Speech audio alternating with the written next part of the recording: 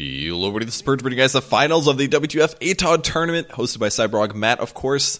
Skrillex's anime has made it, as has the team atoD, fighting through two teams apiece to make it all the way to the finals, and I am really excited to see how this match goes, because both of these teams have absolutely stomped the previous opponents, so I do not know how this is going to turn out, but we will see. Viper's going to get banned here.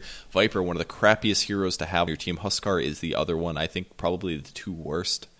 Anti-Mage is pretty crappy as well, but we haven't seen him slip through too much. Bloodseeker and Clockwork both banned by atoD. They want to let the good heroes through because they want to force their opponents to use it. Skrillex gets the final ban, and that's going to put atoD with a draft. So Skrillex basically says, do I want to play Anti-Mage or do I want to play Huskar? And I dare say that Huskar is the worst of the two.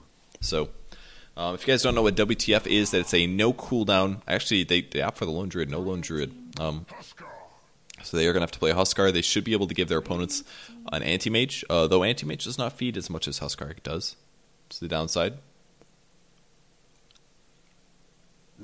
Lycan is their first choice, and they will give them another in the moment. WTF is no cooldown, no mana cost for spells. That means there's very, very limited heroes that are useful.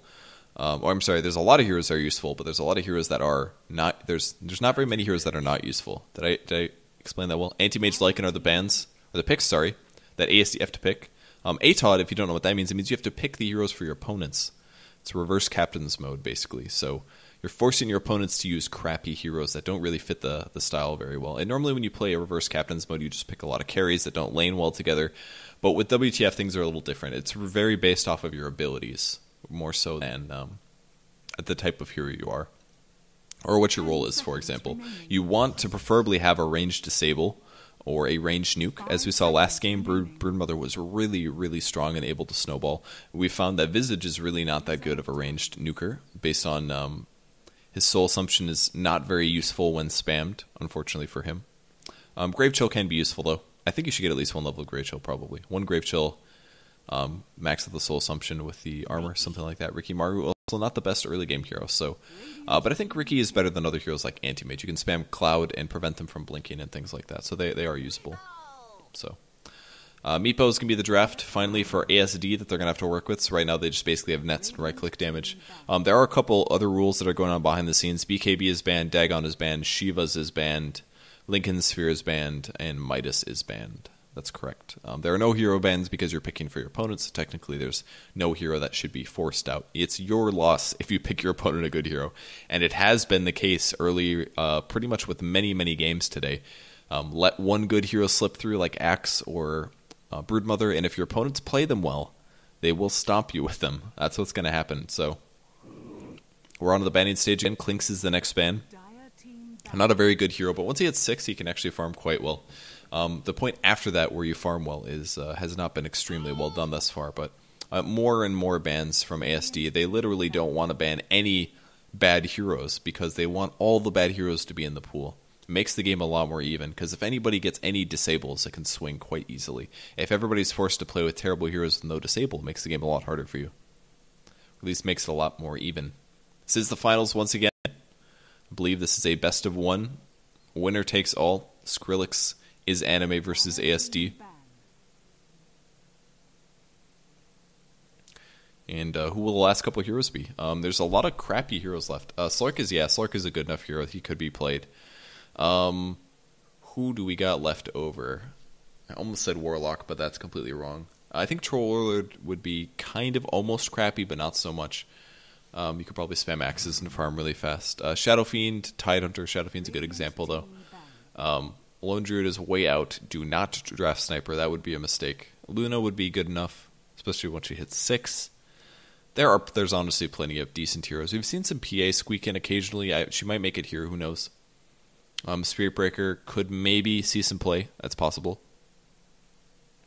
Other than that, is Huskar in? Yeah, Huskar's in. PA gets banned as well, so Skrillex does not want to deal with the PL. And Keeper of the Light is going to be the pick. He's one of the few support heroes that doesn't have a decent disable. He can actually nuke, which can be a little scary, but you can't really spam it that fast, because normally you want to channel it up a bit.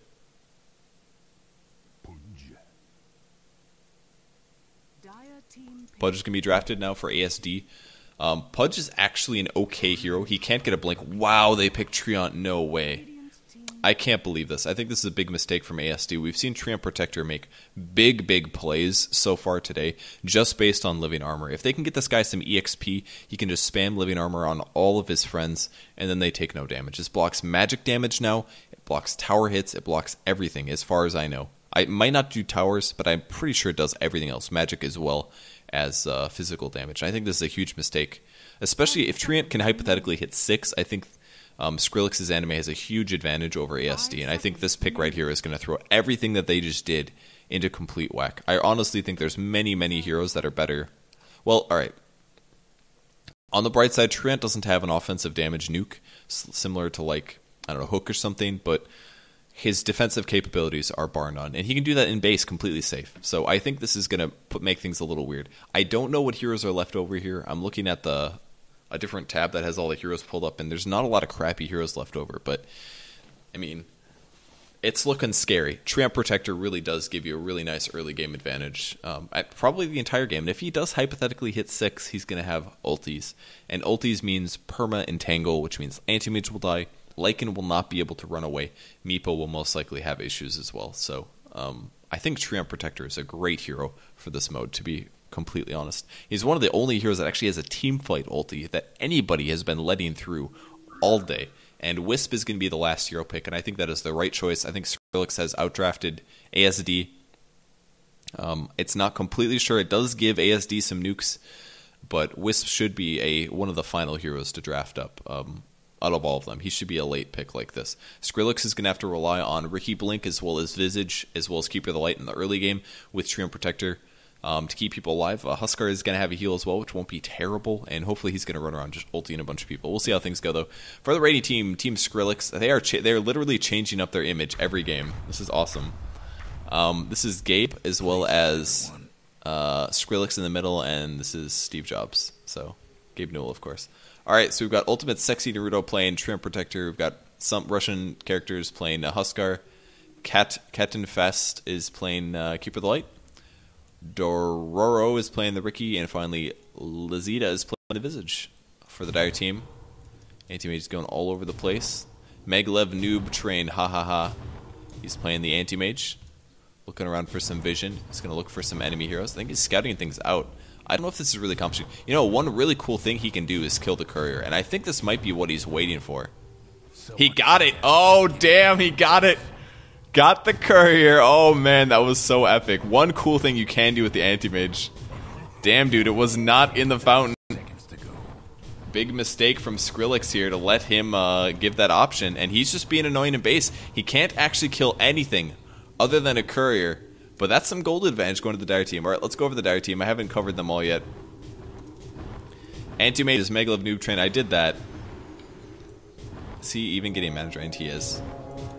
Megalev, the actual Megalev Gank Train is playing Io on the top lane in the jungle. Bob playing the Lycanthrope. And they're off. Got Zaz DX playing Pudge. And the last player is going to be King Jambon playing the Meepo. So that is all the players.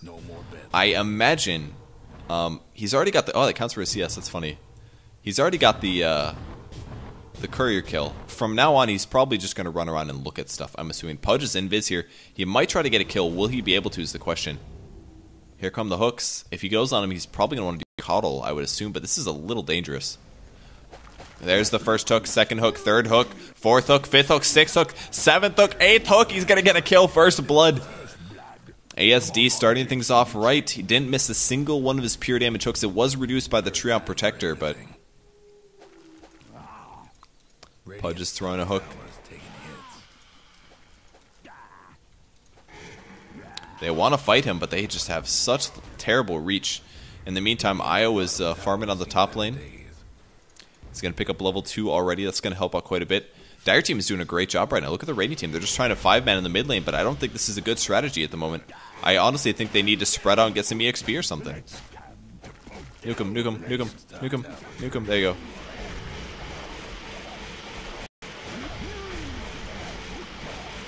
Man, you can use wand so much. Look at these hooks picking off the Huskar. Pudge is just rumbling with everybody. Anti-Mage is going in. He's got the mana drain. The cloak, or the cloud is down. Wow, and Meepo just entangled them all. They're going to be able to honestly just take them out. Here comes more hooks. Can they grab them?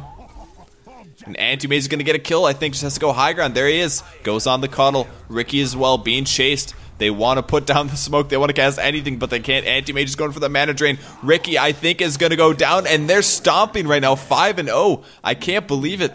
But atoD is just absolutely crapping on them with their heroes. Trion's still getting some EXP mid, but he's got to worry about the hook. The level 2 hook's going to land, and he's in trouble. Ultimate Sexy Naruto's going to go down. Pudge is on an ultra kill streak, hitting level 3 now. He's got a Flesh Heap as well. No HP regen, but in the meantime, the rest of atoD is pushing the top lane. And they're doing tower damage. Huskar still a worthless hero, and Caudle with just mana leak cannot really do that much. They have such little range damage, it's literally just Visage Nuke. And even atoMaze is blinking around, level 4. I don't know why he skilled this, the range goes up a little bit. Grabs the Caudle, looking for more hooks. Just trying to grab, it's only a matter of time, he's juking so hard, but damn, how did he dodge all those? That was insane. Radiant's top tower's taking hits. There's the first cloud, this could be bad for Pudge. Grave Chill, oh, he really needed the Grave Chill there. Ricky is still level 1, unfortunately. They can keep the smoke cloud up and keep Pudge silenced with some right clicks. Oh, he's going to hook him again. Grabs the Ricky. Pudge is not done yet. He wants to hit level 6 pretty soon here. He's going to have it. Hits level 5.5. More pushing on the top lane. atoD is just stomping their opponents right now. 10-0, and pretty soon things are going to be out of control. Caudle is going to be able to pick up Illuminate at least, but did Mana Leak really do enough early? I don't think it did. They just haven't spread. Oh, he got him again. What just happened? I don't know why that got stopped. Probably because he threw a new hook. Oh, he's going to find Ricky. He's doing the right clicks. Ricky is doing the blink strikes. He does have the Treant. Oh, man, another nice hook. Almost got the atoMage kill here. atoMage is looking for a courier, checking to see where it is. It's actually in the fountain. So he will not be able to grab the kill. More blink strikes. Can he chain it? He's trying to get the atoMage. More blink strikes. He's just popping a wand every single time. The wand cooldown is also 0, so wand is very, very useful here. He's literally just walking away. Is he trying to blink? He is. Okay, he's going to get out. Really close. If that blink strike was a higher level, could have seen a kill. If they got a kill. Pudge is now level 7. He actually is just completely skipping his ulti here. Does not care about it very much. He has a total 18, a bonus 18 strength. He's got 3,800 gold in the bank right now. They actually don't have a courier, believe it or not. We'll see if the Meepo buys one. But man, are they just doing a great job this game. Trouble brewing at Radiant's bottom tower. Level 8 on Pudge. See if he maxes out the Flesh Heap. Still has no regen. The Visage Nukes have started. A little bit of burning happening. Huskar still crap hero, turns out. Man, he is bad. Such a bad hero. At level 1. Here come the hooks. Throws one, grabs him, but he keeps throwing him too early. The first hook, you have to let it sag a little bit, or fly. This is weird. That was really weird.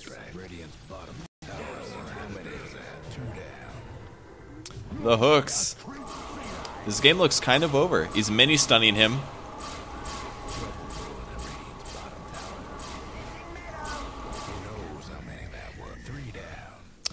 Well, I think they might be losing.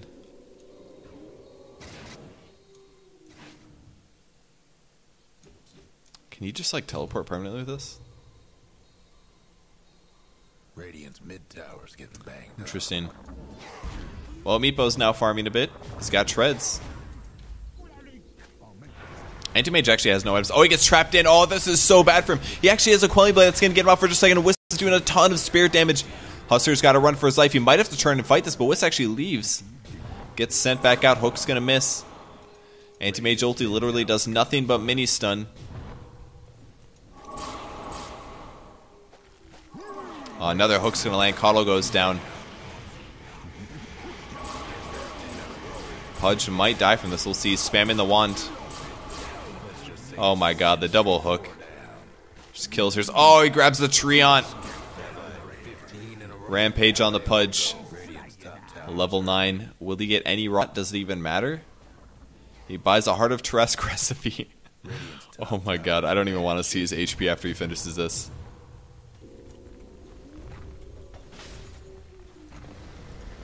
Radiant's bottom tower ain't a pretty sight right now. Man, surprisingly, the Treant honestly didn't make the difference. I'm really surprised about this. I honestly thought the Living Armor would do enough here, but it has not. Mid-tower's getting banged on a roll. See Wisp die, or get a kill on the Huskar, sorry. Radiant's top tower. And is Meepo stacking or something? No, he's just kind of hanging out. Anti-Mage is trying to keep him in the base. Picks up a Ghost Scepter. Good choice, actually, against the Riki. This is a perma Ghost Scepter, by the way. Radiant's bottom tower ain't a pretty sight right now. He's going to take some nukes here. Radiant's top tower. He can get a wand as fast as he can pop Magic Stick. Like, there's literally no way for them to kill him. Except for Coddle Blast. Radiant's bottom tower's seen better days. This Riki is honestly going to die. This is ridiculous. Radiant's bottom tower. Turns out Wand and Ghost Scepter make you really hard to kill, guys. Pudge will end up dying, though. Riki goes down as well. Buyback from Pudge. Good game is called by Dororo. They haven't taken any Raxes yet, but they have so much map control. And now Pudge has 2,800 HP, which is going to continue. Oh, I see. He's got a Ghost Scepter now as well. Radiant's top tower's in bad shape. Wisp is pretty strong here. Look at that damage. And now the Fountain camping. That's it. Radiant's tough to level structures. Radiant's top tower's taking hits. Guess that's 10 in a row. And down they all So, go. wow. Skrillex's anime not able to take it to the finals. Well, they took it to the finals, they just didn't end up winning it. Man, that Wisp damage, that AoE is so huge. But really it was the Pudge that made the plays. He got the first couple kills. He had a ranged nuke, was able to score kills. And once they got that EXP advantage, it was just over. There it is, EB finally picked up. The legal Dagon.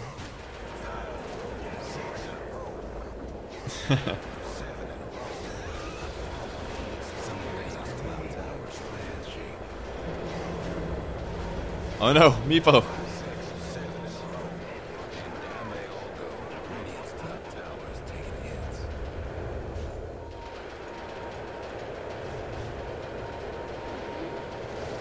A little bit of pinging. What's Lycan doing? Just pushing. It's like, let's push, guys.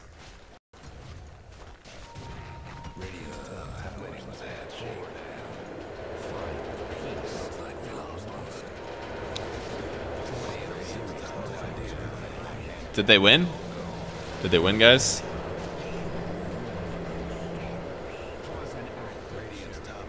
I think they're rage quitting.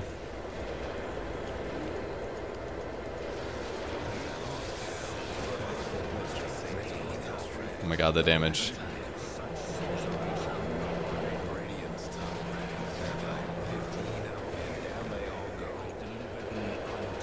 Anti-mage man.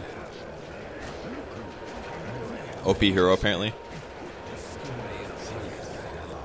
Gold seems to be such a non-factor in this. It's really just EXP more than anything else.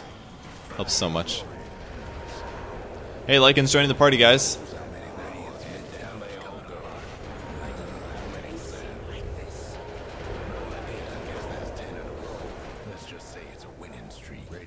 Okay, Treant, do it. Do it, Treant, just leave. I'm surprised nobody takes Roshan. You could take Roshan quite easily. Oh, this is why he's buying Yashas for agility. You should just get... I guess that's like... Is that the best agility item in the fountain you can buy? You get like a Manta style or something.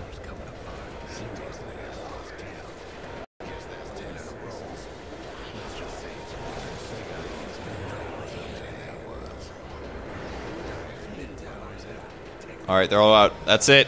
That's the game. That went on maybe...